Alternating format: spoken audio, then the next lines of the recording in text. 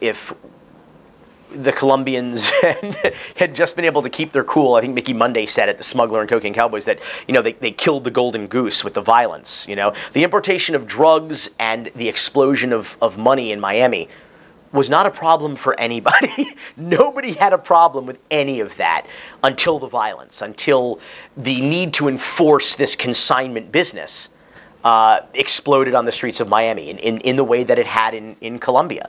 And that's when the crackdown occurred. That's when, you had the sort of civic leaders of Miami look to the Reagan administration, and Reagan sent George Bush the first, with the vice presidential task force on drugs and violence in Miami. I mean, that's extraordinary if you think about it. If you think about the Joe Biden task force on meth in Kentucky, you'd be like, what the fuck? That would be great. But that's what actually happened. It was the first time since the Civil War where this, the locals had to kind of call the cavalry in, and that's what really started to clamp down on it. And you had the law is always very slow to adapt to the reality on the streets. So you had police officers on the streets with 6-shooters confronting AKs and Mac 11s and armored plated vehicles, and they're like, we are outmanned, we're outgunned, we're outfinanced. So as soon as the financing and the laws, the kingpin laws, of course, got changed, you started people starting to get 30 years or life in prison for being involved with drugs. At the start, you can get caught with kilos in Miami, and it was literally a revolving door at the courthouse. You'd put up the bond, and you'd be out, you'd be back in Colombia and back again on a new fake passport with a different name. So everything kind of had to adapt, and it was really when George Bush came down when it was like you could see the writing was on the wall. But then it's what a DEA agent once told me they called the water balloon effect, because the perception is that the feds have infinite resources, but they still all have a budget.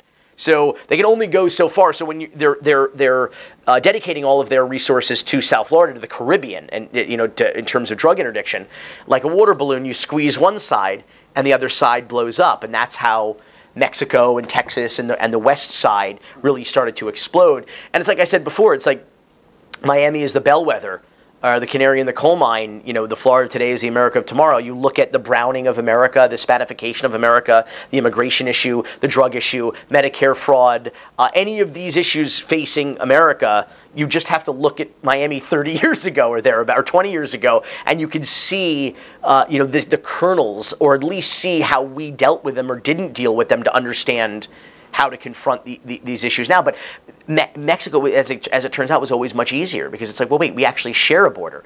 The water is much more complex to traverse and much more treacherous, despite the fact that it's easier to kind of evade detection and capture. It's still the ocean, which is incredibly challenging. But we share a land border with Mexico, so that became and that's not, even though it feels recent, that's a very late 80s. Mid to late 80s kind of phenomenon when they first came down to crack down on the Caribbean.